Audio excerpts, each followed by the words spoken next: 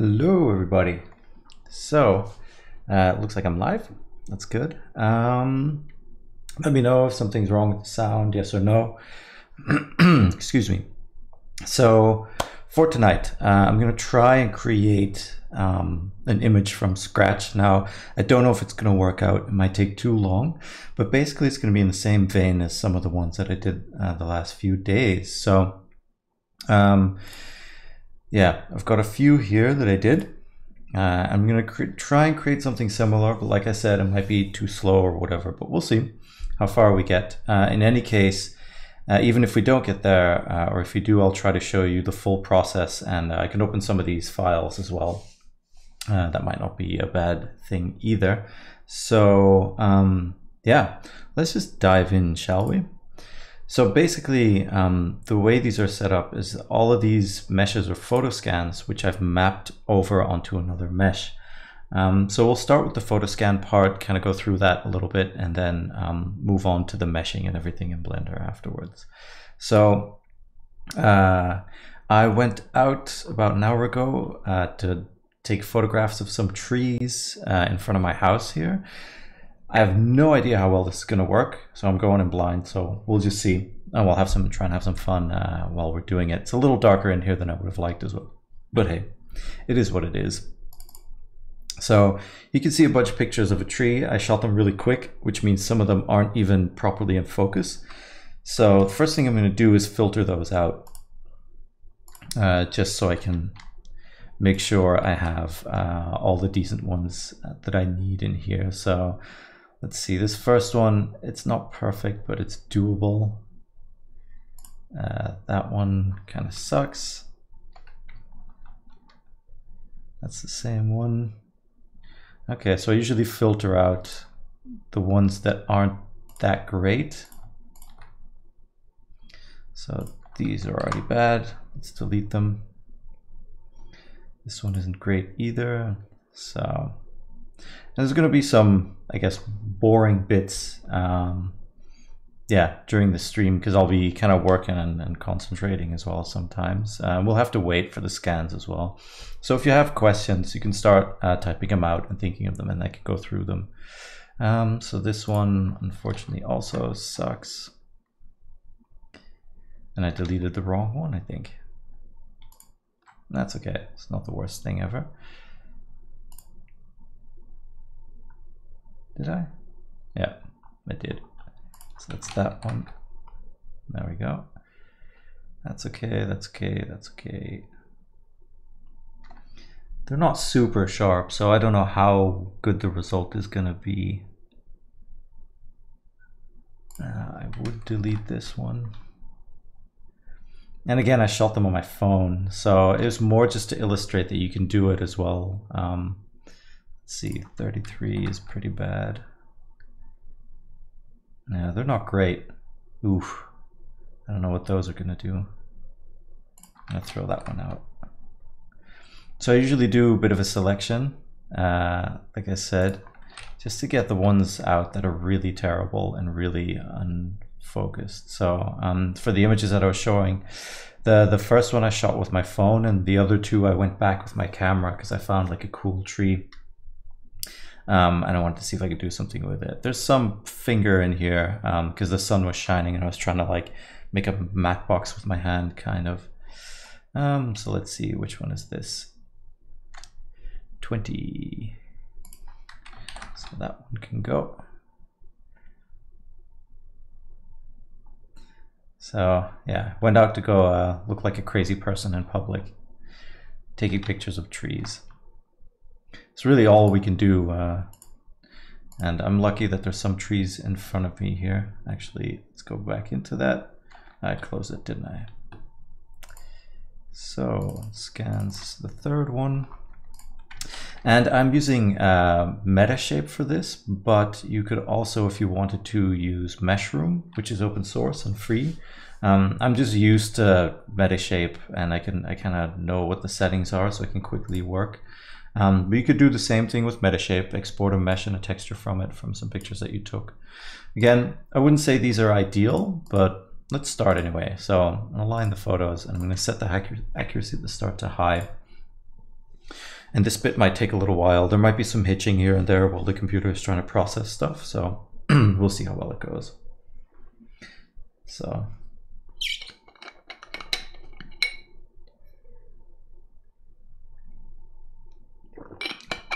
now would be a good time for questions. Any questions? It's all good.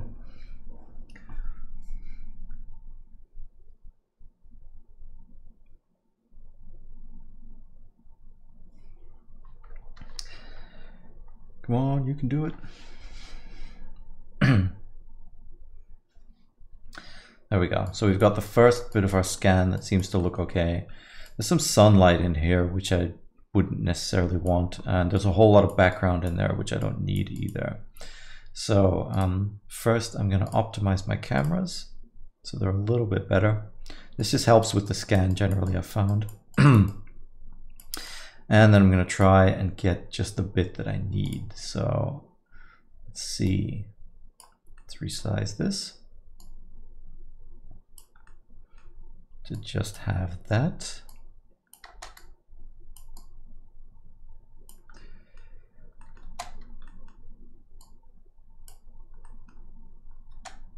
And again, I don't know what the scan's going to look like. It might be horrible, so you never know. But it's worth a try to do this live. I'm going to grab these white ones here because we don't need them. Just delete them. So now we've got our scan set up just to process this part. All of these extra dots we don't need, but they're outside of the boundary, so it's not going to consider them. You can kind of see how it's trying to do the background, which is kind of funny as well. I know there's apps out there for photo scanning as well on your phone. I haven't used them yet, but yeah, they seem pretty decent as well. So I'm going to leave the quality to medium, otherwise it's going to take forever. Okay, let's see if I can answer some questions.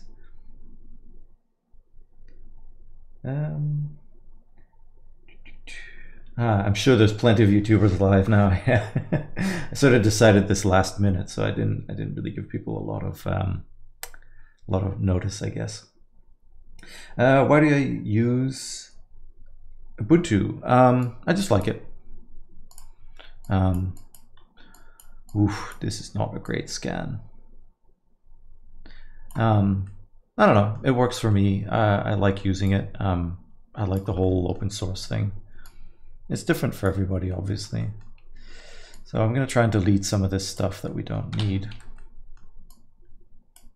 But I can already see the scan's pretty rough, so it might not be the best one to move forward with, but that's okay. We can try others. While we're trying out this one in Blender, we can have the others process. It's kind of the whole point of the stream anyway, so. Grab a whole bunch of points here that I don't need, throw them out. So I'm pretty unforgiving with this stuff. I try to keep only the stuff that works really well. You'll see there's a lot of holes here, so we'll get a bit of a weird mesh. Even if it doesn't turn out perfect or I don't end up liking the image, at least you've seen the full process. So let's see. I would also suggest maybe grabbing a beverage and some music or something. That will help as well. Let's delete. Let's grab some of this stuff as well, delete that. Somebody was asking me what app I'm using. So this is called Metashape. It's by a developer called Agisoft, A-G-I-S-O-F-T. And the application is called Metashape. But you could do this in Meshroom as well, which is free and open source. So you could try it yourself. Meshroom's pretty cool, it works quite well. We'll see. Not all of this is going to be useful. I think I might throw out some of this as well, because it's just not very connected to the rest. There we go. Normally I take way more pictures and from all angles and that kind of thing, but yeah. Let's see, is there anything floating? No? All right, let's move on. Let's build the mesh. I don't know what the face count is going to be like. Let's set the quality to high and the face count to medium and see what that does. Is there a way to have better accuracy using pictures of multiple angles of the same tree? Yeah. So it's really a case of practicing. You want to sort of take pictures of the same part from different angles, different heights. Really, the more pictures you take, the higher the quality is, and it just takes some getting used to. So.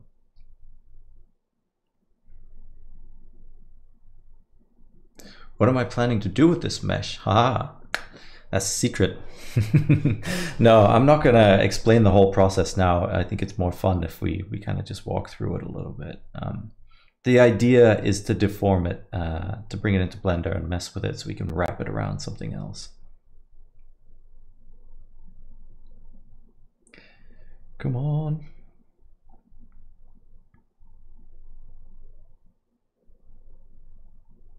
And this stuff tends to take a while, so.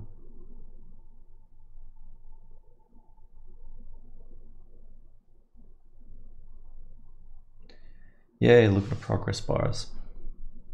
Everybody's favorite Saturday night.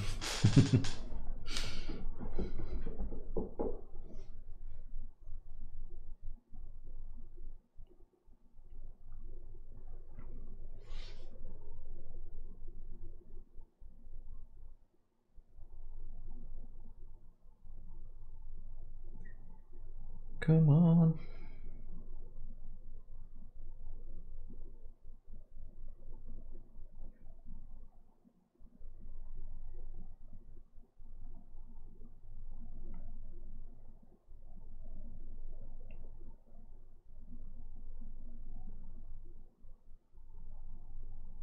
The software is Agisoft Metashape.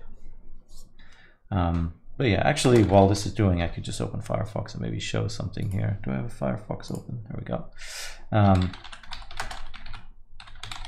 So this is the software that I use.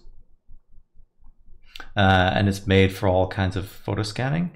But the free alternative that you could use is called Meshroom. There we go. And it basically does the same thing, but for free. Here you can see 3D models and stuff as well. I'm just used to Metashape. I've been using it for years now. And I bought a license way back in the day, and they still give me updates, so I keep using it because I'm used to it. But results are comparable. I think Metashape is able to just get a little bit more out of the same images. But at the same time, Meshroom is pretty decent too. So, and like I said, we're doing this with, what was I going to say, with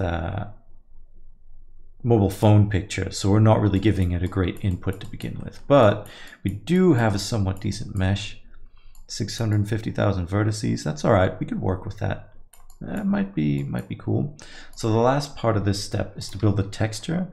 I'm going to build an 8K texture just to keep things moving along, but generally I'll build either a 16 or a 32K texture just to get the maximum amount of resolution out of it.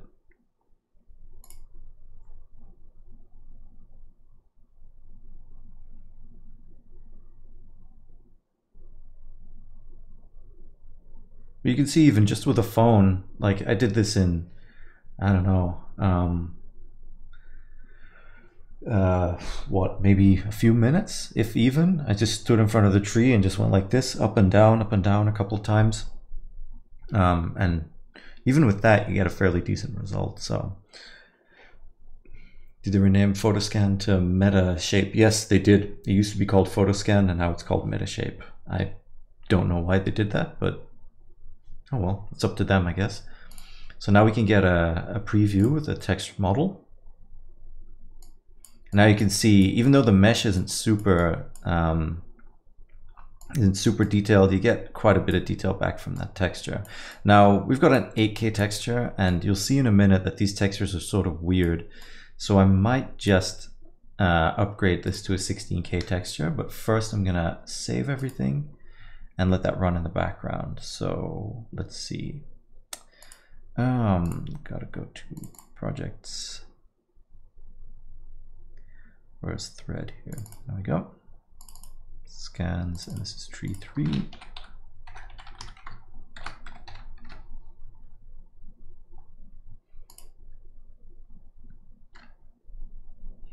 And I'm going to export the model as well.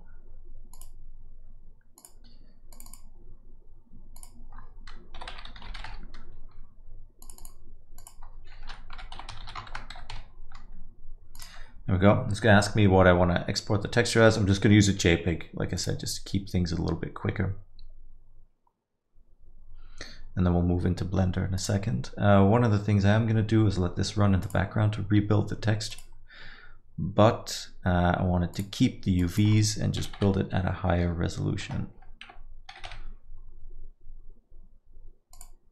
There we go. And we can move over to Blender now, start the work.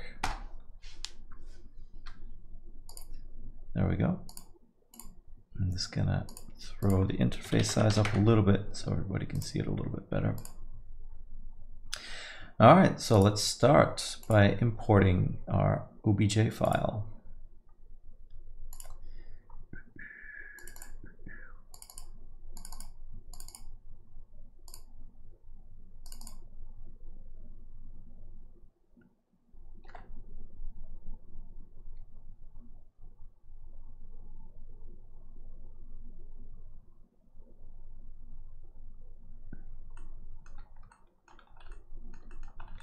All right, so this is where things might slow down every now and then, but it's okay. So first thing I'm going to do is actually try and align this somewhat in each view.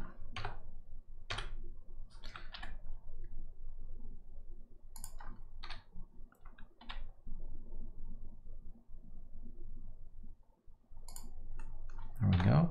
See, rotate a little bit like this. And you'll see why this is important in just a second.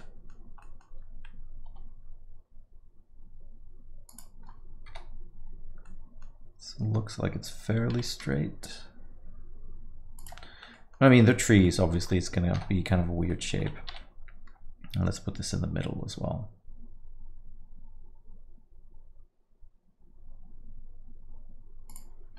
All right, there we go. So this is our shape. If we go into the material preview, it imported it with the texture, so we can actually see the tree with the texture. Now, not all of this mesh is useful, but I'll clean that up in a little bit. But then we can see the resolution isn't great, but that's why I'm building it in the background again, so I can swap out the texture later. Because the UVs will stay the same within Metashape. Now, something I'm going to need to do is to flatten this out to begin with. So let's start with that. And I'm looking at it from the side here. So what I'll do is I'll create a plane, scale it out. I'm going to do this in solid view. Sort of the length of this is you kind of try to like figure it out a little bit. It'll become clear in just a second what I'm doing. So let's maybe do 15 cuts. And the idea is that this plane, I'll be able to sort of bend it around and have it fit the shape of the tree a little bit, and then bend it back out and have the tree come out with it. So we'll see how well that works. It's a little bit of guesswork, but yeah. Actually, let's try this, move this up, and then what I'm going to do is I'm going to add a shape key. So now this is going to be the basis. Let me put that at about 2 here. And now I'm going to add in a new shape key, and any changes to the mesh that I make here will actually only propagate to this key, and that's the trick to making this work. So I believe there's something called warp, which I haven't tried before. Oh, there we go. That actually works quite well. So what warp is going to do, it's going to grab your object and warp it around the 3D cursor. So because it's in the middle, it's actually just going to create a cylinder out of it. But this is what we want, because now I have a shape key that does this, which means if I just grab this mesh, I'm going to do this very quick and dirty now, and I add in a surface to form. What this is going to do is it's going to grab this mesh as a base and have that one move along with it. So let's grab this plane over here and bind it. That's the important step. And now if I go back to the plane and I move my shape key, it'll actually stretch out with it. So you get sort of a flattened plane.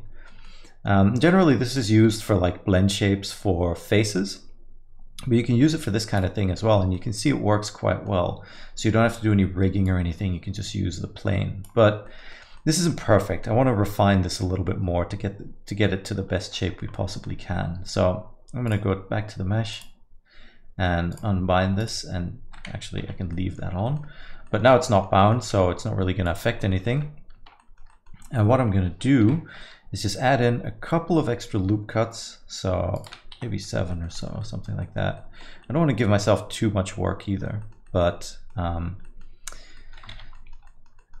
what we can now do is use the snapping system. We can snap to the face.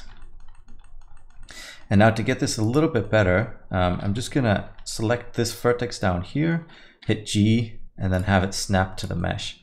So now we're snapping our deformed mesh onto the final mesh, and that will give us a slightly better result because it's going to follow the shape of the mesh a little bit better. And every time I'm snapping this, I'm sort of trying to get it at a good level where it's sort of in between all the pokey bits.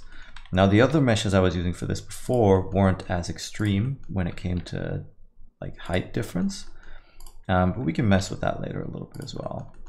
But now it's just a case of going in here, snapping these all on, and you could see like the edges before they're really pushed out.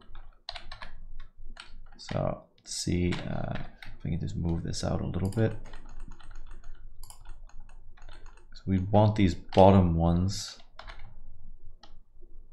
just to be, oh, it's the y-axis, just to be moved out a bit so they don't completely deform the thing like crazy. I'll do this row first.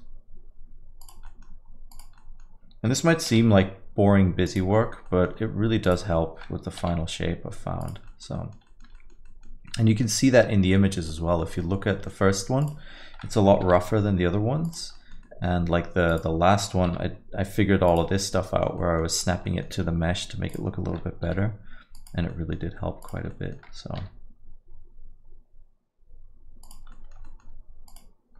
And it'll get a little bit wonky if you deform it too much, but that's kind of part of the fun, I think. It doesn't have to be perfect.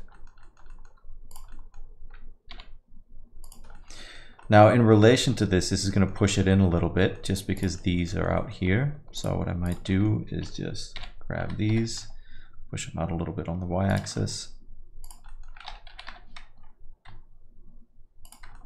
There we go. And it's all about just getting the shape. Let's see, I'm sure there's some questions. Anyway, you could enable keyboard, key display so we can see what you're pressing. Yes, there actually is. I'm sorry, I completely forgot about that. I wonder if screencast keys is enabled here. It is not. I know I downloaded it recently, but I'd have to go find it. Did I put it in here? No. Okay. Let's grab it real quick.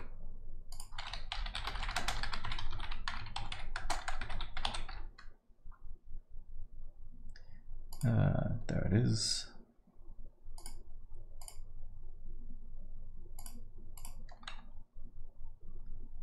Did you open it?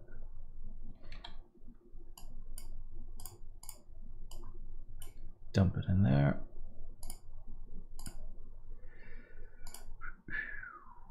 Screencast keys, there we go.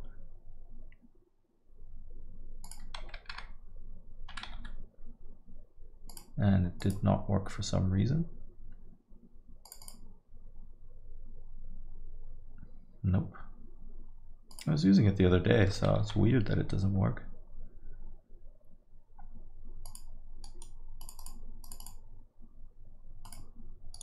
Maybe because it's read-only.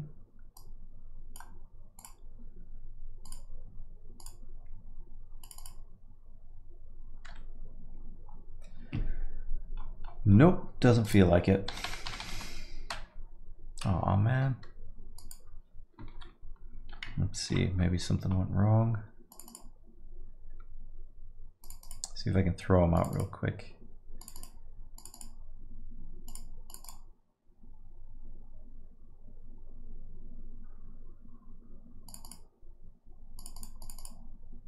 Looks like these.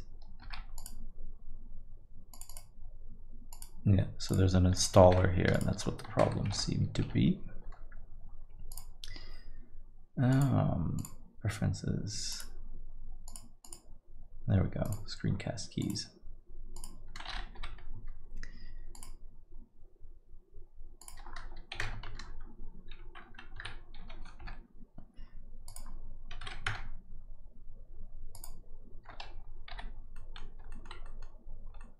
Nope. There we go. You can kind of see what I'm doing. It's better. Where were we? Back to this. Quickly have a look at some of the things. I could use the shrink wrap modifier. Yeah, but the problem with the shrink wrap modifier is that it doesn't actually project the mesh to one place. It's always trying to shrink wrap it back down to the origin. So it's going to pull in some of those vertices, which is why I do it manually. Because in this case, it doesn't exactly do what I need it to do. So, but it is a good idea. On planar stuff, it might work a little bit better, but like this, it's a bit rough, I think.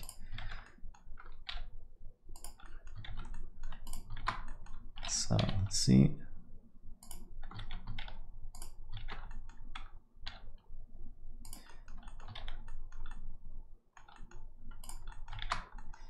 That's on there.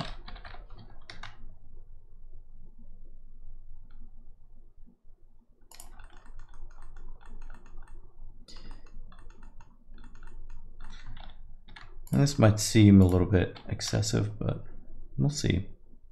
Hopefully it'll give us a better result.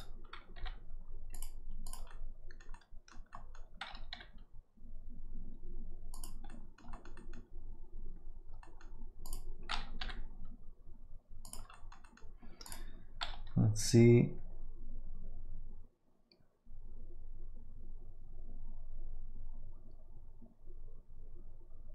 Project multiple points at once, is it? Ah, I didn't know that.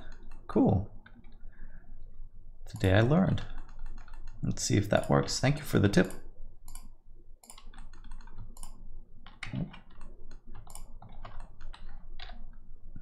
Ah, that works really well. Awesome. Thank you.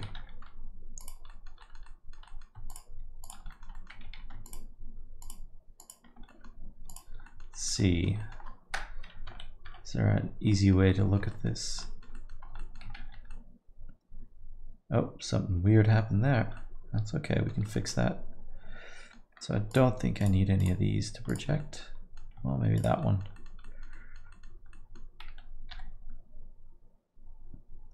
See how well that worked. Nah, it's freaking out a little bit. I guess I can do 2 or 3 at a time that are close to each other. Still, it's good to know.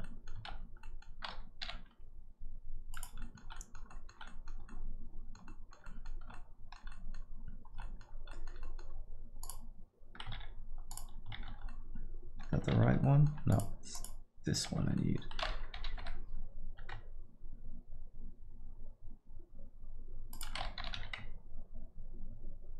Fix that a little bit.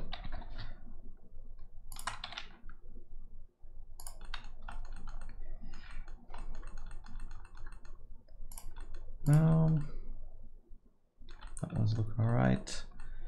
More of these, I guess. So which ones did I do? I'm starting to lose track. They all seem like they're snapped.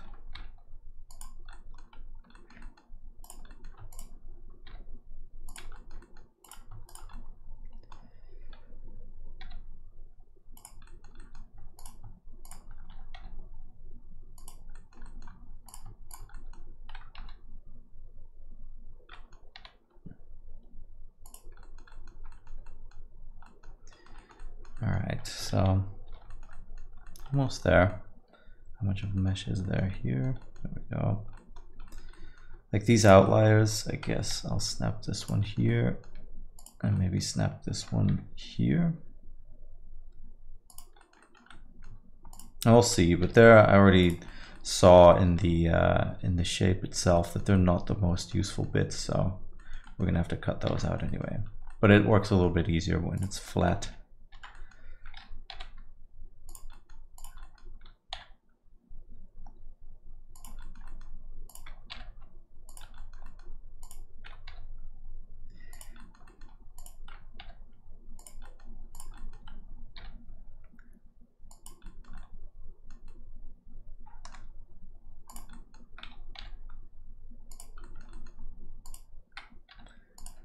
Get these sorted out.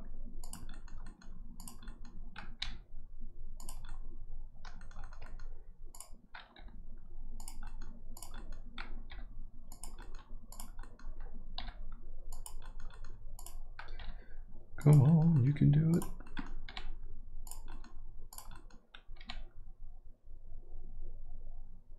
So sometimes I'll move it just a little bit so you get a good sort of averaging out in the mesh. There we go. So it just fits a little bit better. And I wish I could stream music, but with all the copyright stuff, I don't want to try it, unfortunately. Move that in just a little bit. Let's see what that does. So let's go back. And because this is all still set up, all we need to do is hit bind. And now with this one set, go back. That's starting to look a little bit better. You can see how it's flattened out quite a bit. The edges still stick out, but we'll throw those out. But all I'm going to do is I'm going to make a copy of this. Oop. I moved it around apparently. And I'm going to apply the modifier, unbind this and turn it off just to keep everything running a little bit smoother. So now we've got a mesh that we could start using for things. Now, unfortunately, I'm gonna have to be pretty aggressive in what I delete here because I can see, yeah, a lot of this stuff isn't quite useful. So I'm just gonna go in a top view, and anywhere where the polygons are like quite big and stretched, sort of throw those out. So let's lasso some of this stuff out. And I just want to end up with a patch that's somewhat useful. So like this maybe. It's okay if it's kind of a weird shape, it's not the worst. There we go. Maybe take some of this stuff out. There we go. Invert it, delete the vertices. And now it's just a case of making sure I've got no strays here because they're not gonna, that could be kind of annoying. And now I just want to check to make sure that in the material there's nothing that's too weird of a different color. So you can see there's some green over on the left here and over on the right. So let's take those out as well.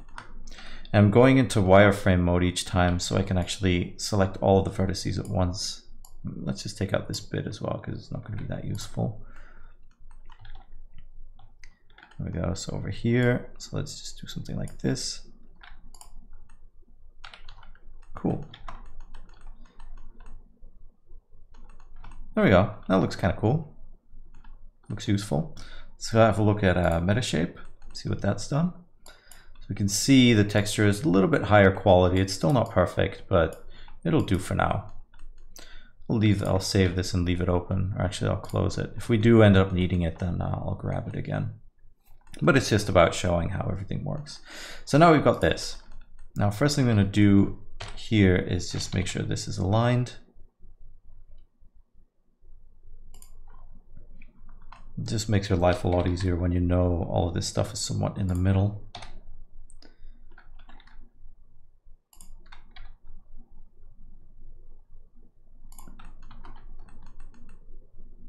Cool. So let's see.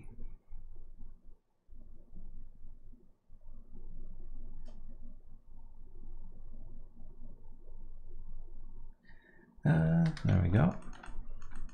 I'm just looking at the questions there. I'll answer them in a second. Just want to keep going here. So yeah, we've got some nice crazy curly mesh here, which is fun. So the next step is I'm going to import a mesh that I've been using for this. And I found this on the poly count form. So I'm not going to take any credit for this. I'm going to show you in a second where you can find it as well. Let's see. Yeah.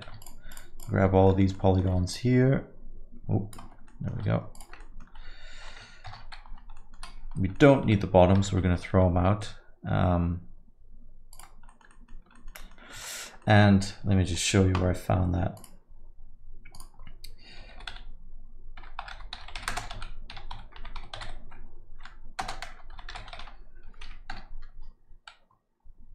So on the PolyCount wiki, there's a base mesh bus.obj file, which you can just download and use. Yeah, it's just there to start, you know, sculpting or whatever.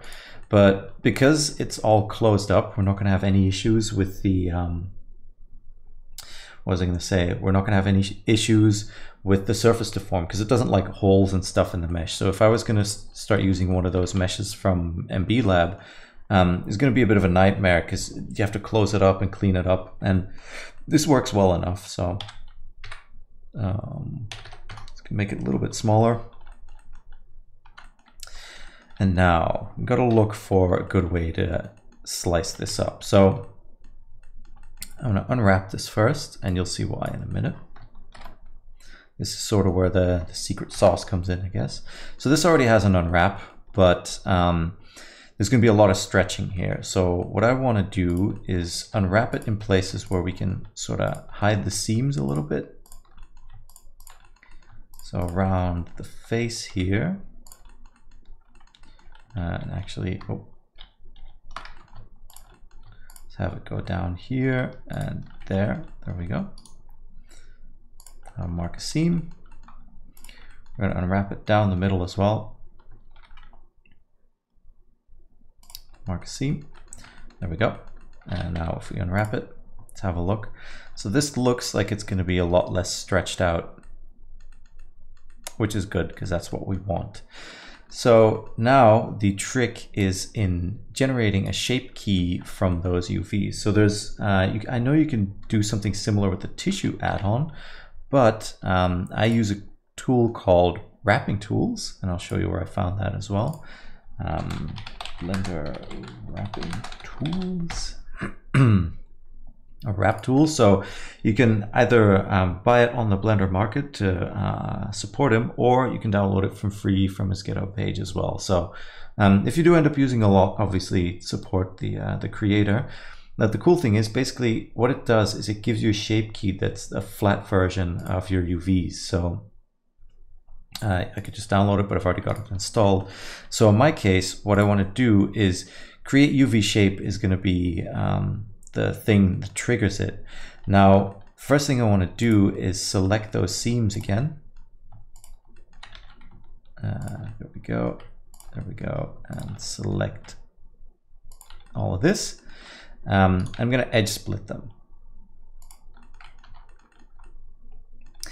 Now, I want to just add in a subsurf. And actually, I shouldn't have edge split them. It's okay. We can add in a weld here first.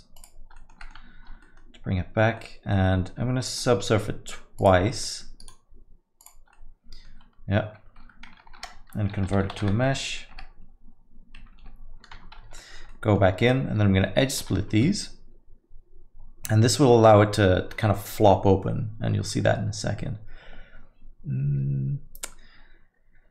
Edge split, totally missing it here. Okay, let's just do it the easy way. Edge split, there we go.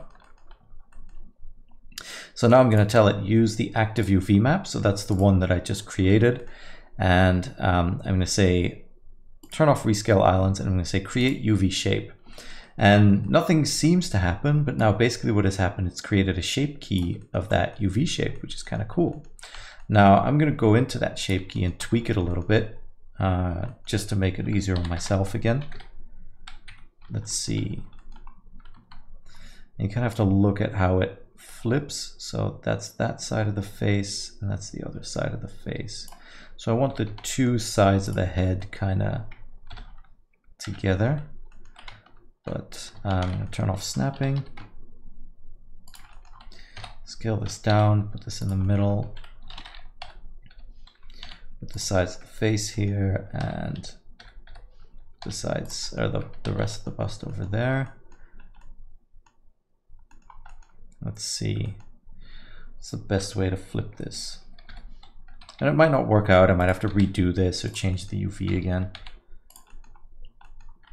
Actually, I want to scale them all up together so they stay relatively the same size. I'm going to look at my mesh here. Yeah, something like this is probably a little bit easier to work with. So that's one side of the face. Oh. That's another side of the face. Let's do it like this.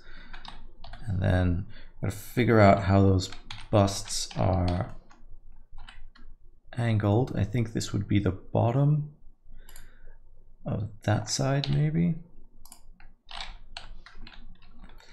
Let's see. Something like that. That could work. All right. So how to actually get this to work now? Actually, one more thing. I'm going to set these down to 0 so I know, and I'm going to have to apply all the transforms.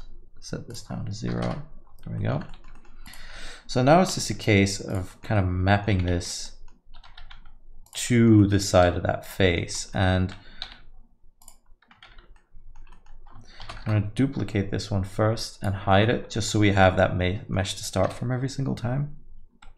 And I do this with the material preview on so I can kind of match some parts of it to other parts of it. We scale this up a little bit. And I'm just trying to fill up that entire area. And what I could do is grab some of this stuff. Oh, there we go. Hit Y to separate it. And then move that over here maybe. And it's not the worst thing ever if it overlaps. Let's look at the material preview, not the render, the material preview. Oh, this is going to take forever. Yeah, there's a reason for this, but I won't go into it. See if there's any other questions. How was it when you got invited to Blender Live? Must have been nice. Yeah, it was cool. So I've worked with the Blender Institute a fair bit in the past. I've done training for them and stuff, so I know the guys a little bit. But it was nice getting invited. It was cool. I've been watching some of the everyday streams as well. It was fun to be able to contribute. Yeah, it helps. It's cool to keep people entertained as well in these strange times. So I'm glad I could contribute to that. No, it's not a case of saved or not. It's this loading render kernels. It just happens the first time around when I've compiled Blender. So something might have changed and then it has to just do it one time. But I hadn't done it before the stream yet. I had recompiled Blender, but I hadn't rendered yet. So this is going to take a minute or two. That's all. Yeah. Come on. Well, at least that's done for when we start rendering. I guess that's something.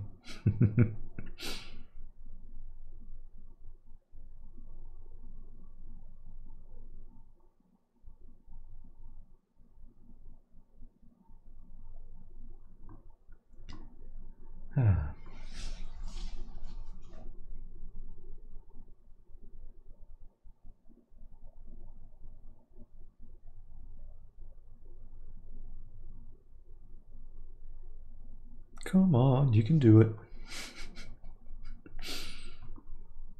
Yeah, those wrap tools, they're basically, let's see if we can look at the video. I'm going to turn off the sound, even though I don't think you guys can hear it. But here it kind of goes to show what it does at the very beginning. You can see there's a shape there, and then it just wraps around again. It's pretty cool. You can use it for all kinds of stuff, for all kinds of modeling. I can't remember how I found it, but yeah. Let's start saving this. where are we? Projects, thread 4. And actually I'm going to take a little bit of a shortcut on this one just to save on time. We'll see how good it looks. There we go. And I'm going to go to my undo history and keep this as one shape. There we go. And just kind of scale it up a little bit to map it over. And then duplicate it, grab this one. So we know if we turn off this shape that sort of the light part of the mesh here, and generally when I'll do photo scans, I'll try and get the lighting out, is also mapped sort of on the front of the face. So I might scale this -1 over the x-axis just so I could get a similar sort of look around that part of the face. So let's match that one here.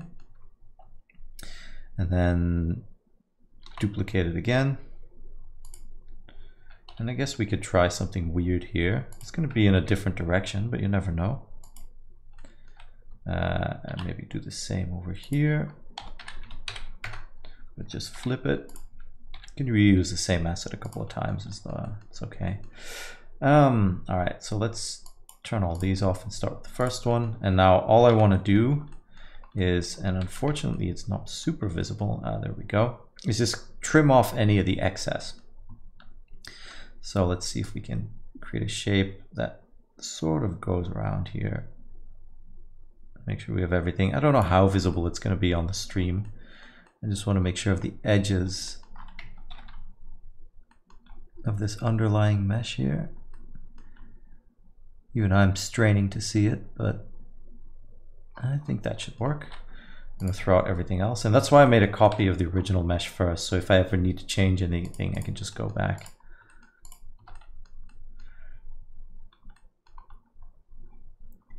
There we go. Maybe something like this. Nope. Straining to see the edge here. Sometimes zooming out helps a little bit. And you don't have to be super precise with this stuff. There was one where I was cutting it out like perfectly to the edges of it, and it really didn't make that much of a difference. We can always tweak it a little bit after. There we go. Maybe that little bit that sticks out. Cut off just a little bit extra here. Nope. I want the vertices. There we go. And this is somewhat repetitive, unfortunately, but it is what it is.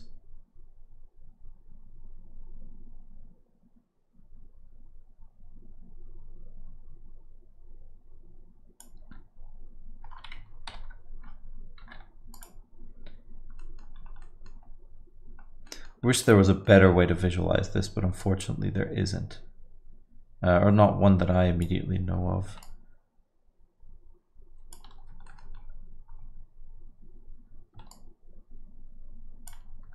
Like this, maybe like that. I just want to get rid of all the excess here. I tried it, I was doing it before with a Boolean, where I would add a solidify modifier to this mesh and then Boolean the different shapes. But because it's such a weird mesh, it just did not work out.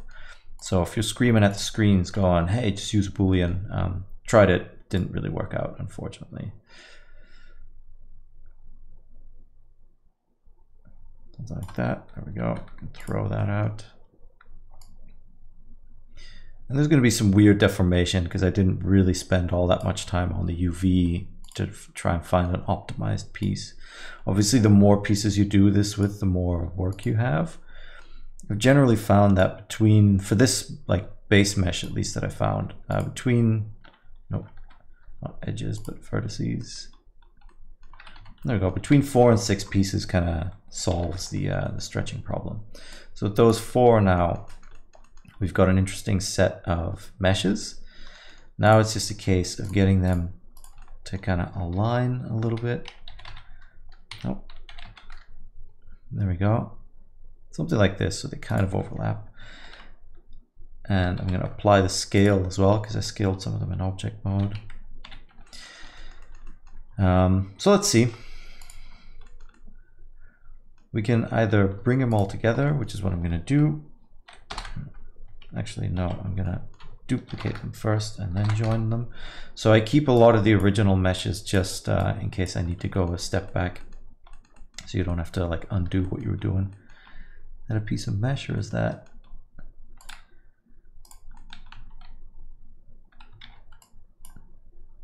I'm going to throw that stuff out.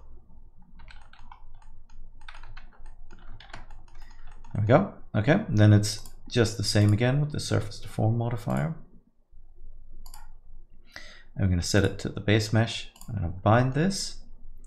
And then when we go into the base mesh and set the UV shape key back down to 0, it's bounded around the person. So just turn this off for a second. This is way out there, which in itself is incredibly cool. I really like this effect, but you can see it's just a little bit too much to get something that reads as a human shape from it. So what we might do, set this back to 1, grab the shape, and then scale it on the z-axis to maybe like 0.5. So we still retain some of that weirdness, but not quite as much. And then when we redo it, so I'm gonna unbind it for a second and bind it again. And you can see this has controls for a vertex group as well.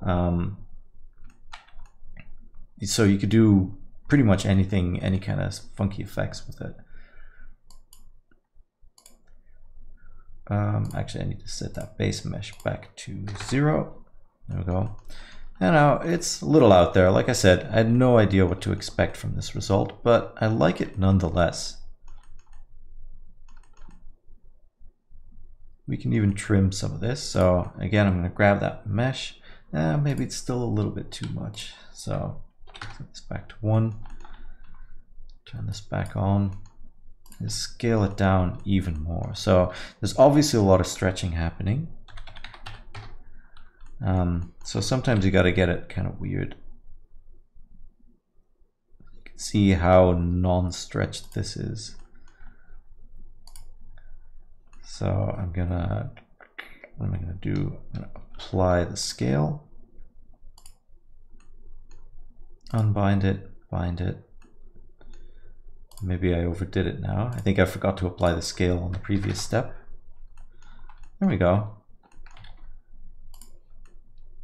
That looks sort of interesting.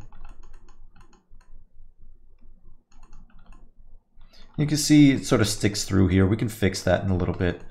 I want a little bit more of that texture back. I'm getting picky about it, but hey, what are you gonna do about it? So let's go back, turn on that base mesh. We're gonna first unbind this, scale it back up a little bit in the z-axis, maybe something like that. Let's not forget to apply the scale this time. I think that's what happened last time. There we go. Maybe a little bit more. You'll see I'll have to go back and redo it now, but well. Let's apply the scale. Bind. But once you've got it set up, you can see you can play around with it as much as you want. There we go. I kind of like the look of that. That looks creepy enough. So now let's look at the material preview, and you can see now that I aligned that stuff, you can get really interesting variation within the material as well, which is really fun. Only thing I'm going to do, again, I'm going to duplicate this, and I'm going to apply the modifier so it's not constantly having to calculate. And in this one, I'm going to unbind it and turn it off as well, just to keep things flowing a little bit better. Now I can either clean this bit up over here where it sticks together, or I can just render it from the other side. So it's up to me. I might try to push this in just a little bit. Let's see, I'm gonna set this to connected and turn on. So that way it's only gonna grab that part of the mesh. This might be a little bit too much. Here we go, we can still fix it. That didn't work out quite as how I thought it would. So there's a bit over here we can bring out. I'm gonna make this a little bit smaller.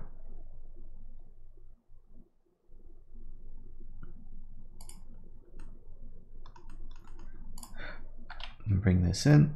I'm just selecting one vertex and pushing it in and out. It's a little bit slow because the mesh is quite heavy, but there we go. It's kind of a weird looking nose. I don't mind that. Maybe bring it in just a little bit more.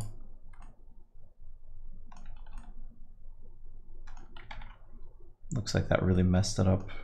Let's actually bring in the outside here. That might work a little bit better. Let's grab this as well. Bring it in just a little bit too. There we go.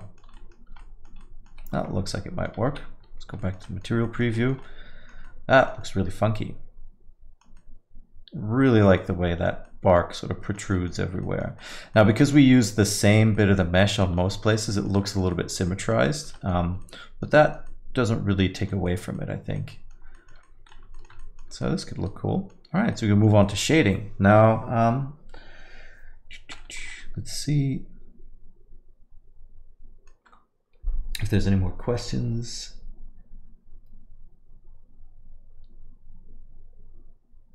Is it only Blender I prefer? I don't know. Yeah, I've been using it for a number of years now. I just like it. There's nothing wrong with other applications. Every now and then I'll use Houdini if I need something really specific, but that's rare occasions. Yeah. Needs the escape key to stop all and any processes dead. Yeah, I think that's a Houdini thing as well, right? It works for any action that you're doing that you're in the middle of, but I don't know. I usually kind of know what I'm doing anyway. So, doing lots of work to the trunk. Am I going to replace it later when I get a better scan, or is it just the texture? I'm just getting a higher resolution texture. Generally, I would start with a slightly higher resolution scan, but then everything gets a little bit slow. And I thought for the stream, I would kind of keep it a little bit more low res than I normally would. So, what is the most weakness you see in Blender as a motion graphics artist, and wait for improvements in it?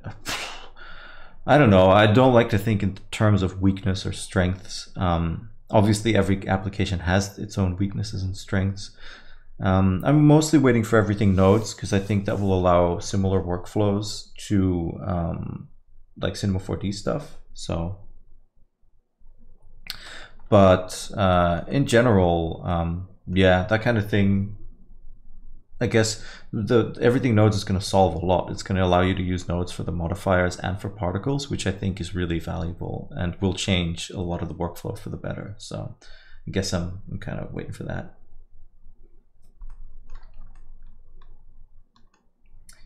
So somebody asks, is there any way in Blender to texture paint in stencil mode and paint all of the loaded PBR textures at once? I think there is like a complicated way to do it with nodes, but I'm not 100% sure. I've almost never texture paint in Blender, so unfortunately I think I might be the wrong guy to ask. So, love the back of the collar. Yeah, that's looking pretty rad. I like that as well. But yeah, I mean, you could still flip those meshes around and use them separately. Why not use knife project? That was very true. I should have knife projected that. I completely forgot about it. Now, one of the reasons knife project might not work as well is because you are projecting the actual edge of that onto the mesh, which means you have nothing extra, so there's zero overlap. And sometimes having that little bit of overlap helps to kind of blend the meshes together, but it could be a very good alternative. So, okay, let's start with shading. I'll answer the rest of the questions later. So, yeah, I guess let's just get into it. I need to make sure that I'm not using my display GPU. No, okay, there we go. So the shading's already kind of done, which is fun. I'm going to do this in black and white again, just because I really like working in black and white. I might just bring this down a little bit. Oh. So we've got a bit more space to work with, because really we only have one object. And then we can put a rendered view here as well. So let's start with a good camera angle. Let's try and figure out a cool kind of angle for the portrait. I want to get that brighter part in there because it like looks kind of interesting. I think, yeah, this side is definitely the more interesting side of the two because it's got a bit of a better silhouette. So let's go for something like this. It's a bit similar to the other images, but that's not the worst. You can always mess with the camera later. And of course, I need to set something here. So let's just move this over for a second. And the reason I'm not closing them is because I don't want to have to redo them later. So 2048 by 2560.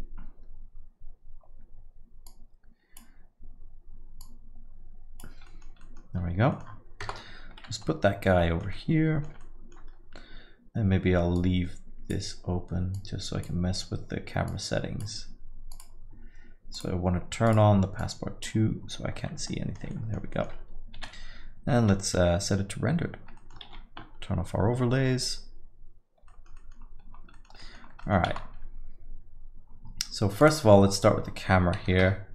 Do a little bit more work. Bring it back. Get it to look sort of in an interesting place.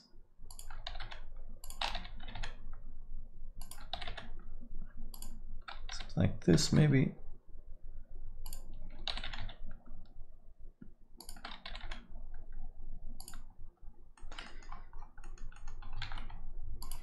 Let's start with our first light.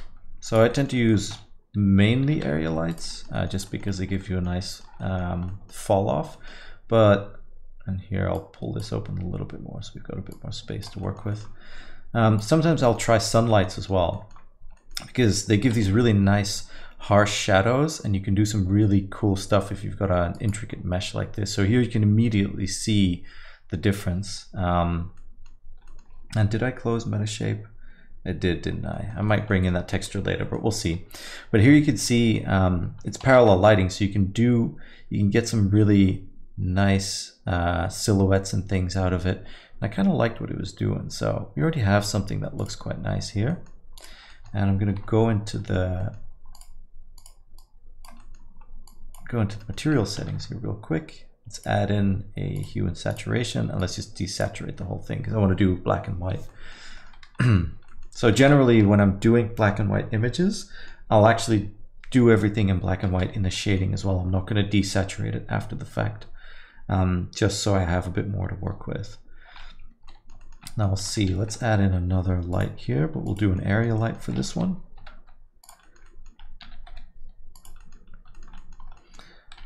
Usually I'll start lighting sort of the sides rather than really doing one all the way from the front. We'll see the lighting setups are going to be pretty similar. I can show the other files a little bit later on as well.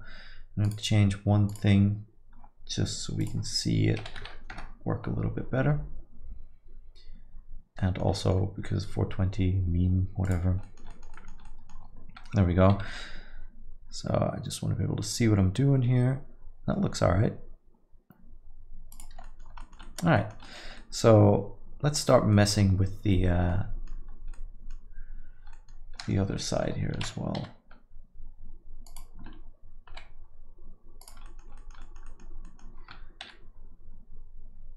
This looks kind of nice because it kind of accents that little bit of shape we have over here, but it doesn't necessarily take out sort of the main light here.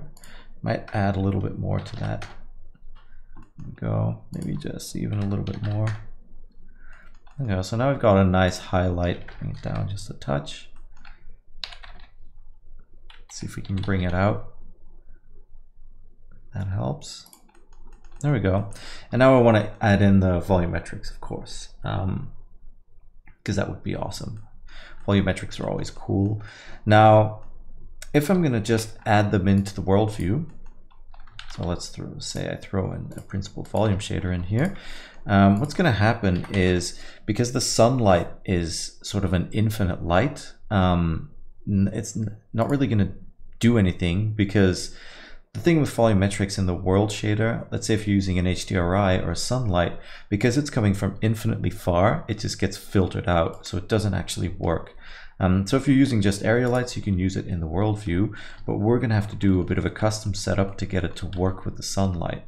So I'm going to do, I'm going to create a cube, and I did the same thing on the live stream here as well. I'm going to create a cube so I can have a circle. So it's going to add a bunch of subdivisions to it and a cast modifier set to 1, just so I have a circle here.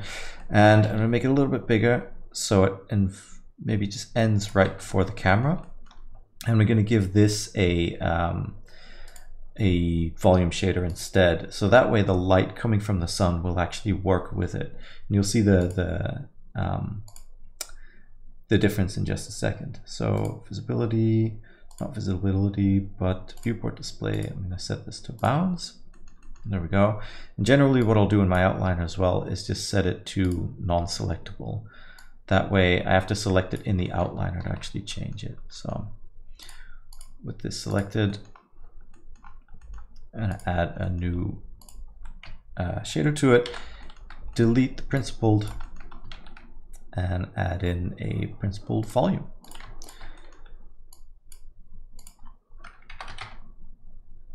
And it's not working correctly for some reason. Interesting. I wonder if that's down to something I'm doing or my build.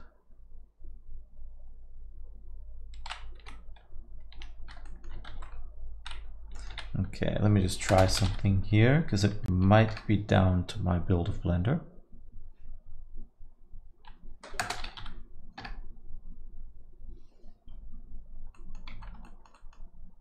Which isn't the other one that's starting. Okay, disregard that. That's an issue because of the way I'm working here. It has nothing to do with Blender.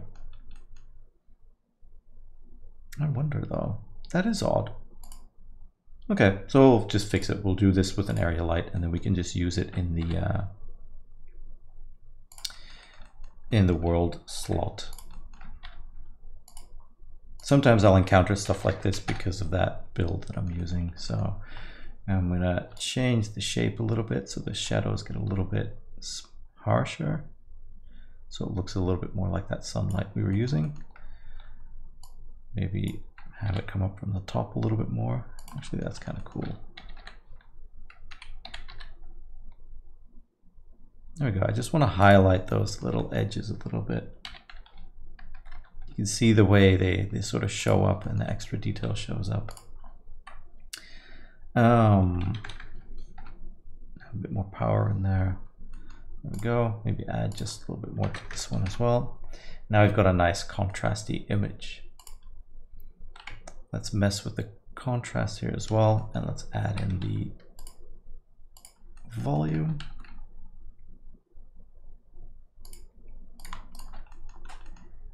Bring down the density. There we go.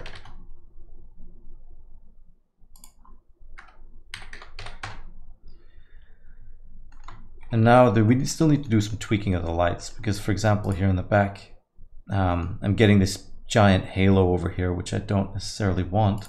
So in the visibility settings, I can turn it off for the volume scatter. And now it will actually give some of that, it'll still give that lighting up over here. And for this one, what I'm going to do is I'm going to move it back on its own axis. So the point of the light sort of stays the same, but the transmission here isn't quite as crazy. I'll have to crank up the light a little bit, but at least it'll be coming from a more general direction. It looks a little bit smoother. There we go. What you could do even is duplicate this light if you still want to get a little bit of that sense, and then swap these around. So turn everything else off and turn on the volume scatter, and then just bring that down just so you still have a hint of that going on here.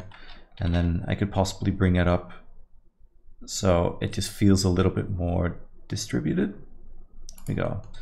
So you can shape, like the way the volume metrics are shaped doesn't necessarily need to match the lights to make it look cool. let's go back to my camera here, and I'll answer some questions in a second. I like this, like to kind of get stuck into this process a little bit.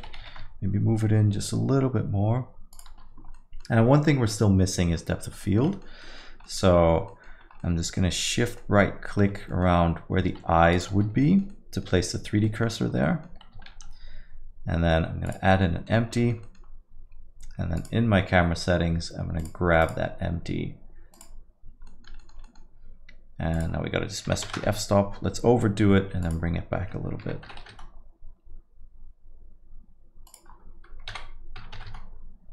There we go. Actually, let's go back here and then mess with the blades. Oh, not 133, but 1.33. So that way we've got a slightly more interesting looking depth of field.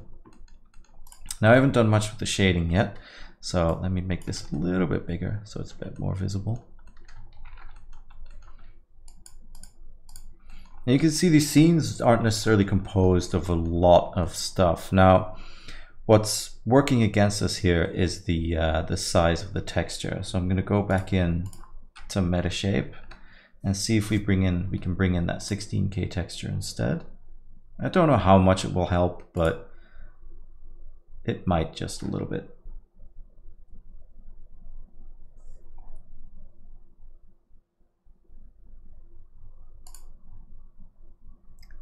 So let's re-export the texture. And it was in thread for import. And let's call this HI for high res. Diffuse map, that's fine.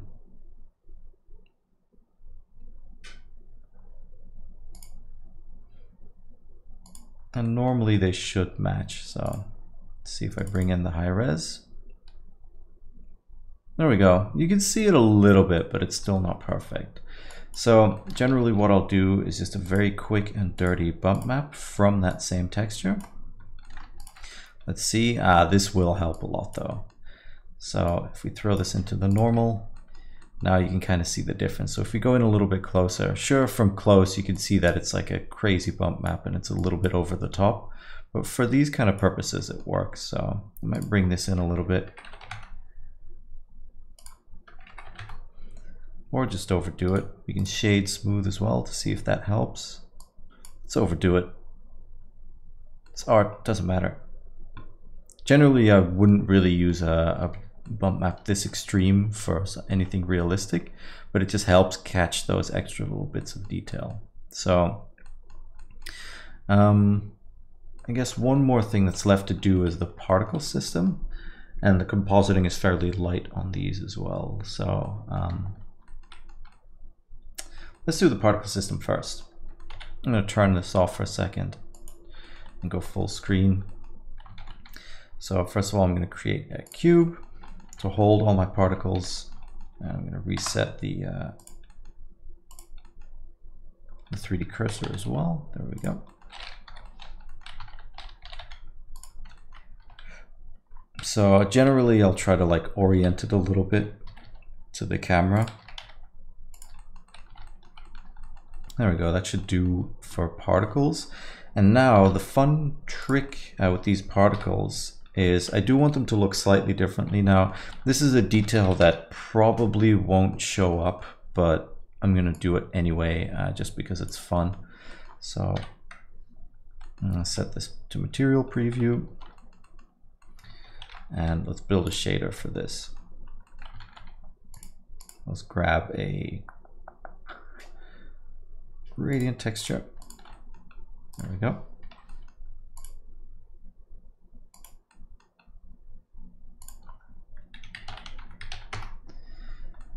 And all I'm doing is I'm just having it use the UV coordinates instead of the generated ones, so I know it's going to work on all of them. Throw in a color ramp and bring in the dark here. There we go. So I want to mix this in, but what I also want to do is distort this a little bit, so it looks a little bit more like a dust mote. So I'm going to grab another texture here, a noise texture. And I'm going to distort the vector of this gradient with the noise texture.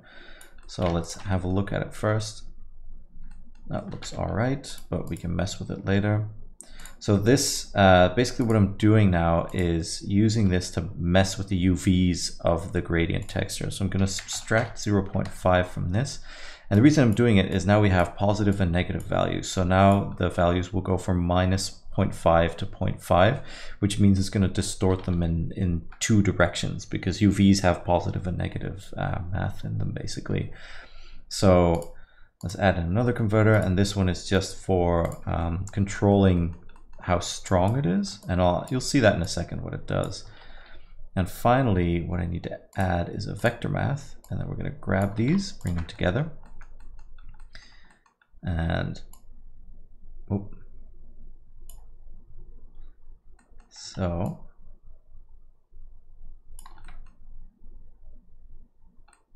it's not doing what I want it to do. That's weird. I wonder if something changed.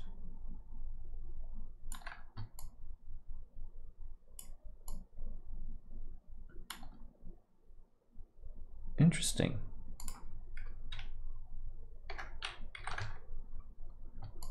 Oh, I put minus 0.5 in the subtract, so it was adding to it. Obviously, yes. Never mind, that was my mistake. So detail doesn't need to be super high. The cool thing is, one more thing we can do to this, and just to show you it, I'm going to duplicate this a couple times. Let's say we have multiple dust modes, and like I said, these are things that you're not going to see in the final render, but I put them in there just because it's fun. So grab the object info and add another vector math in here.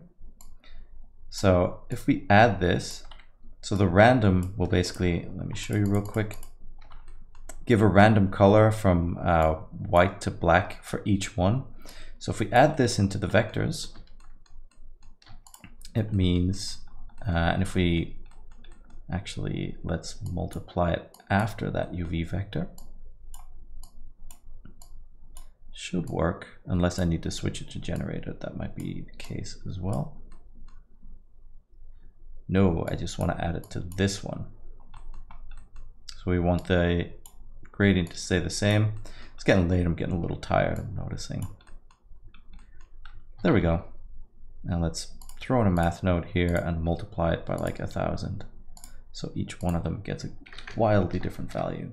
So basically all that's doing is just adding randomness to the UV coordinate for each dust mode.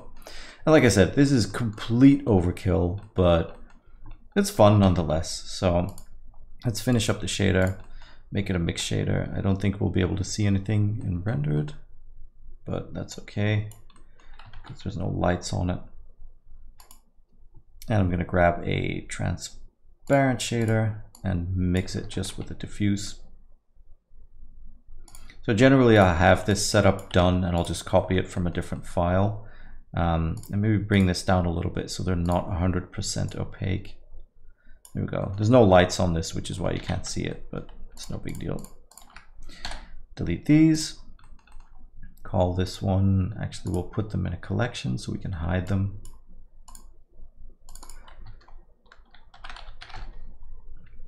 Dust. Turn that off. Go back. And now it's just a case of setting up the particle system.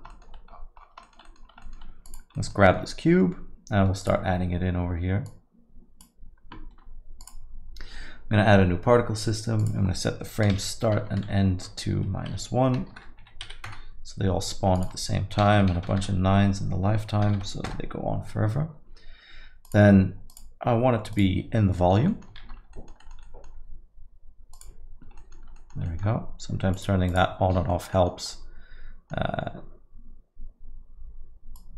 to get them to look right. So now there's a bunch in here, and then for render, I'm going to grab collection, grab the dust collection, and then we'll see what the size is that we need to render these. Now I'm going to turn off the emitter in the render and the viewport so we just see the dust. There we go. Turn on rotation as well. And one of the things I want to do is turn the physics, set them to none, so it's not trying to calculate anything. And now we can just change the size, mess with the rotation. Let's see what that gives us.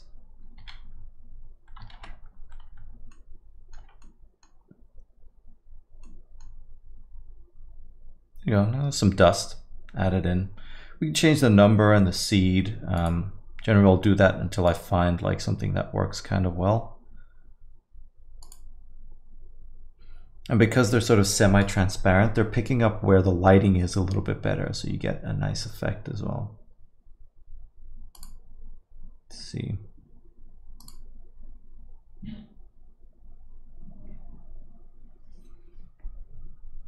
That one looks all right. You can maybe make them a little bit smaller.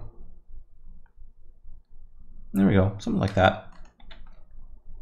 Let's leave it at that. So now I'll just render one, save it, render it. And I can start answering some questions. So, would voxel remesher help closing the holes on the nose? It would, but then you lose all your texture coordinates, which is kind of frustrating. So yeah, you'd have to re-project the textures and it'd be a whole pain in the butt. Yeah. How often are you streaming? It really depends. Sometimes, yeah, I haven't streamed as much ever as the last couple of weeks, just because of everything that's going on in the world right now. I try to do maybe once a month, but even that is hard because I'm generally quite busy with all kinds of projects and things. Oh, there you go. So somebody already says voxel remesh should destroy the UV data. The thing I'm waiting for to get better in Blender is text animation stuff. Yeah, it's very basic right now. It could definitely use a coat of paint, to put it that way, but it works. You could do interesting things with Eevee as well now in 2D with text, so it's fun. Since you're only using one picture, you could as well have used your picture in grayscale as a displacement map directly and project colors on top of it, or that gives you a different result. So the thing with displacement is that it won't give you those like overhanging meshes. You'd have to use vector displacement for that, and that wouldn't necessarily work quite as well. So that's why I'm using these meshes, because you get a lot more of that weird detail and weird shape. So that's not bad. I'd have to increase the samples a little bit, which we'll do, so I can keep answering some questions. I'll use my brand new questions thing here. Hey.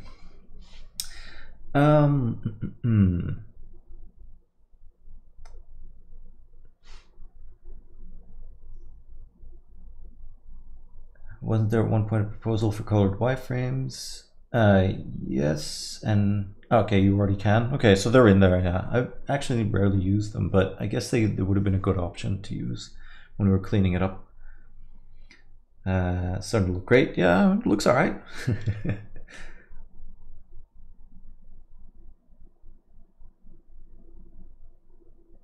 So more about the wireframes, but that seems to have been answered. So, oh no, thanks for answering that. Why did I put a cast modifier on the cube? Does it help making it perfectly round? Yes, it does indeed. Otherwise, it's got like a little bit of an odd shape. Not that it really matters, but you know, it's some of the weird quirks, I guess. The roots or veins we can see in the thumbnail are really great. Yeah, I'll show those files in a minute. Don't worry, we'll get to those. But I just wanted to show the full process. Well, that's doing some interesting stuff over here. There we go. It's still a little bit noisy, but it's doable for now. So let's load that in here and go straight to compositing.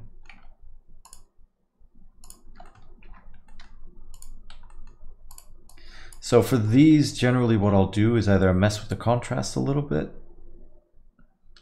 and I tend to use the curves over here because they're a bit more responsive, so I might bring it in a little bit. So maybe add contrast, but sort of brighten the overall image. I really like these high contrast and very high contrast settings. So there we go. That looks pretty cool. There we go. And then for this series, mainly the only thing I've really been doing is maybe adding a little bit of glare, but even then, I don't think I did it on all the image, and the usual sharpening and softening. So sharpen it up a little bit first, not too much, and then soften it out afterwards. And if we turn these off, let's see if we can see the difference. It doesn't do much, and I don't know how visible it's going to be on the stream, but it just adds a little bit of clarity if you have a lot of small detail. So this mesh isn't the best because it's low resolution, but still, you know, it works. Let's see if we can add in the glare.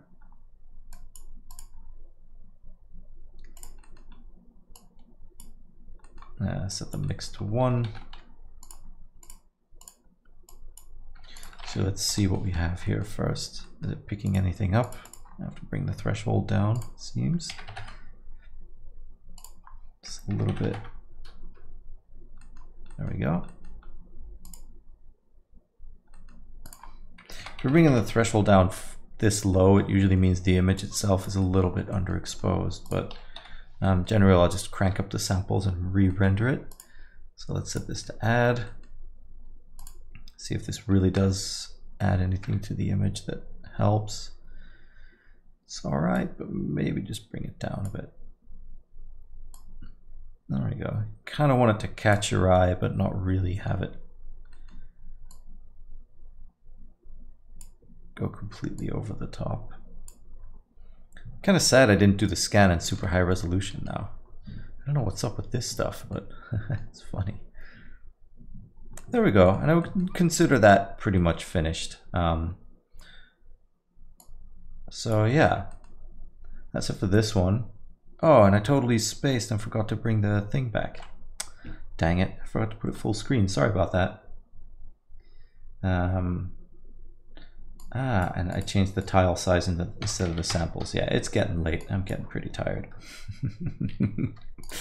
So let's set this to like 768. Save it again and do one last render and answer some more questions.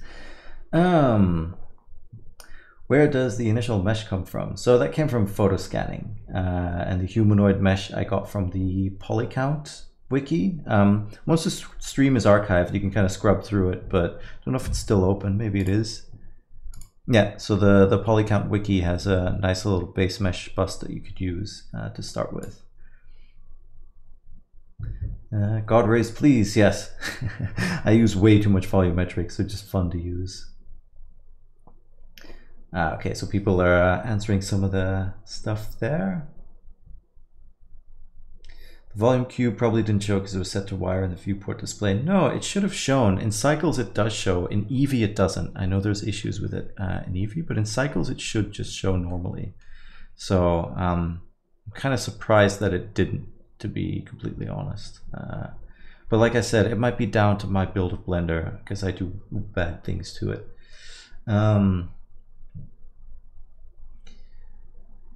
What is my computer setup? Graphics cards. I'm going to change over here. If you look at the very top of the screen, it's in there. Can we see for a second what it looks like with color? Sure, I can turn on the color in just a sec.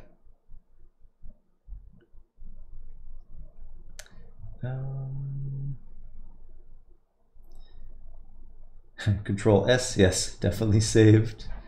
Do I find myself using the AI denoiser often? More for animations than anything else. I'm getting a lot of weird noise here. I don't know what's going on, but it's less noisy when it starts rendering and it's more noisy when it ends rendering. That's something's up. Let's turn off the adaptive sampling for a second and see what that says. That might help.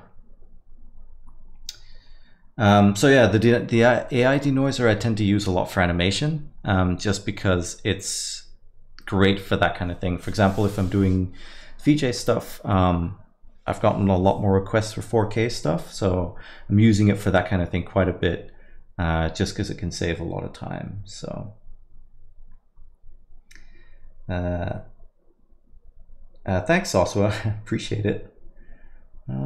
Reminds me of Dave McKean's Photoshop illustrations. Oh, thank you. He makes some really cool stuff. Another colored version. Yeah, we'll try it in a second. How many pics did the photo scan take? I can't remember. How many was it? 34 images. So definitely not what I would usually use. Most photo scan, if I'm like actually really trying to photo scan something at a super high resolution, it's usually between about 150 and 250 images on with my camera, which is a Sony a7R II, which is almost like an 8K image that it photographs. But that's for like really extreme stuff. And then you'll get meshes that are like 10, 20 million polygons if you really crank everything up. And I've had times where I've got 64 gigs of RAM in this machine, and that is even not always enough to process all of those, and I might have to drop down the quality a little bit. But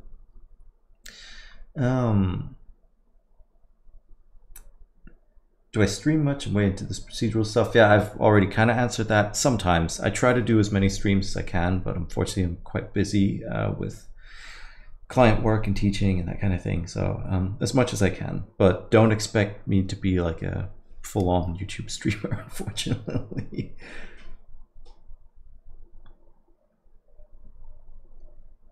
Thank you for your time to show this awesome tutorial. Oh, thank you. You're very welcome. So let's let this run. It's another 50 seconds or so. So let's let it run. Come on. Also, generally when I'm rendering stuff like this, I'm rendering it at like 8 or 9K for the final image for print. So if we bring back the original images here, let's see. Let's go into render. Here you can see like the print version of this last one, for example. You can really zoom in and see all the details. So this is how big I end up printing them. So this is 7,200 by 9,000 pixels. I render them this big not only because I want to be able to print them really huge and hang them up in my own office, but that's also the resolution that ArtStation needs. So if you like this stuff, just shamelessly plug here for a second, which I normally don't do, but seeing that we're waiting anyway. I actually have prints that you can buy. There we go. So if you're ever interested, you can buy prints. And if you ever want a signed copy, go to my website and send me an email, and then I can print it locally and sign it. I've had people ask now the last 6 months or so. It's first ones have passed, so that was kind of cool. All right, so this is this version. Let's hit up a second slot here. Hit escape. Let's have a look at the colored version real quick. No, back to materials. Select this dude. Where are we? There we go. And I'm just going to turn off the hue and saturation. So that's what the colored version would look like. So that's also pretty cool. I don't know, I'm just obsessed with black and white for some reason. I really like it, so. Cool.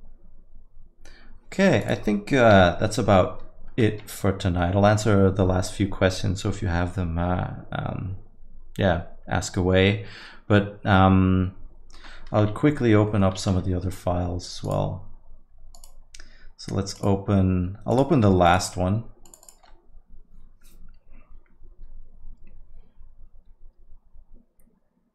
And then after that, I'll answer the questions, and then we can wrap it up. Come on.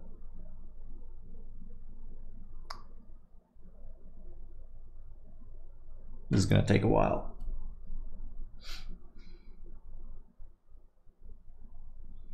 So this is why I kept the resolution of the mesh and everything else quite low tonight.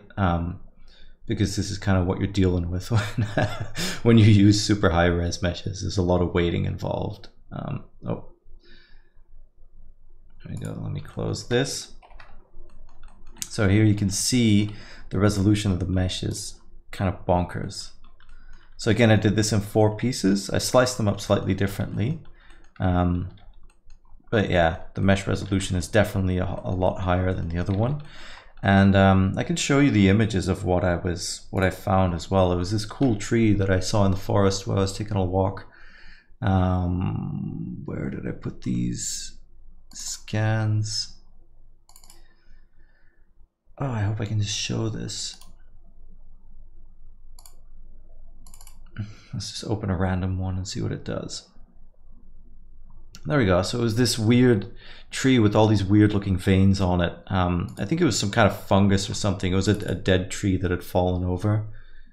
And it had all these like strands and things on them. So maybe try one of these. There you go. So this is where that strandy look comes from. So yeah, I just saw an opportunity. I was like, hey, this looks really cool, like for texture or something. I want to try and figure it out. And here you can see the, what is it, almost 8K of the camera. So if I zoom in, these are the pictures that I'm using for it. And you can see the resolution is quite crazy. And that will give you a super high res scan to work with. Because these meshes have already been decimated quite a bit. They're now, I think this one is 4 million faces. I think they were like close to 10 or 12 when they came into Blender first. So I decimated the ever-living crap out of them just to get it to work a little bit faster. And then I redid the mapping a few times until I got like the feeling that it sort of wraps around the face. So I put a bit more time in these than I did the one tonight, but it just gives you an idea. I'll open the first one as well, because the second one was done with the same set of pictures and the same mesh. But the first one, let's see, I'm not going to save any changes. That one was actually done with my phone as well. So I just took the time to really carefully photograph every single piece and get super close up to it and take a whole bunch of pictures. I can't remember how many there were, but I think it was around 100, maybe more. And I was very selective with the pictures that I took. You can see it's a little bit lower res just because of the camera. And if you look at the large image, like in this part here, you get sort of a little bit of weird distortion. And you can see some of these meshes aren't even stuck together properly, but you can hide it well with a bit of lighting and some other stuff. So here you'll see the same thing. And this is really nice. I think for this one, what I did for the shader is I added in a little bit of, where are we? I added in a little bit of subsurface as well, just to give it that very wet look, so that it had subsurface. And then I cranked up the reflections as well and threw in some extra stuff. So it really depends. Some of them have a little bit of shininess on them, otherwise other ones don't. So like for this last one, if I go back, I keep closing them, don't I? Yeah. So for this first one, you can see there's a lot of shininess. And then for the second one, there's a lot of shininess in there as well. And the third one is a little bit rougher. And here you can actually see the wood of the tree that's underlying those creepy sort of strands. So yeah, let's finish up with some last questions, and then I think it'll be about time to go for me. So let's see.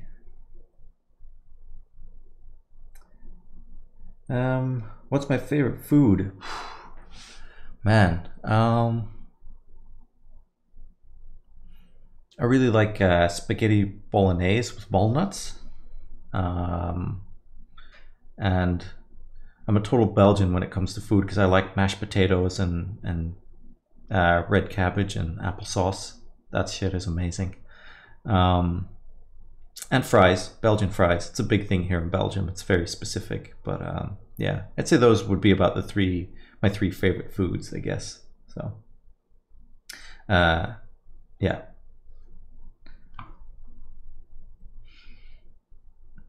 How much hours do I spend with a PC per day? An unhealthy amount, let's put it that way. Between 10 and 14 maybe. I guess not every day. I have meetings and stuff I need to go to, but on average, like on a day like today, yeah, it's noon. I started around noon, so it's almost 11 o'clock now, and I'm definitely going to stay up for another hour or two just watching movies and doing more Blender stuff. So easily 10 to 12 hours on a normal day. A Blender angel, thank you very much. So why do most people use C4D for this kind of abstract and procedural workflow? I don't know, it just got known as a motion graphics tool, and it's got a bunch of really, really great stuff in it. I guess Houdini's become more popular for that kind of stuff as well. I just like Blender because of the open sourceness of it, and yeah, that's kind of why I stick with it, because I prefer something like that. Actually, I'll leave that up. But yeah, I think it made its name as motion graphic stuff. There's some modules in there that are really amazing for doing like really run-of-the-mill MoGraph stuff. So, but in my mind, I think Blender and Houdini is just as powerful if you want to get into the super crazy stuff. And if you look at like what I showed today, even with photo scanning and a bit of creativity, you can get results that look like they come from those other applications, I guess. But yeah, I just like Blender. I don't know, I like Blender, I like the community, I like the way they think. Yeah, that's kind of the reason I stick with it. So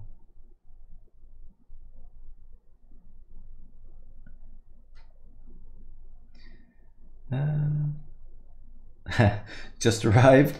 Okay, well, the archive should be up fairly quickly after I end the stream. It sort of does it automatically. So they're a bit creepy. What's my inspiration, direction? Yeah, I like nature. Lately I've been making more creepy stuff. I don't know why. I guess I just like that kind of thing. My inspiration comes from everywhere. I'll walk down the street and maybe see something like a pattern on a wall or something, and it starts from there. It could be anything, to be completely honest. So, well, thanks for joining, Sebastian. So, hi, will you do another motion design tutorial different on the Blender Cloud? I don't know what the future holds. I definitely want to do a bigger course, but I'm not sure yet how to approach it.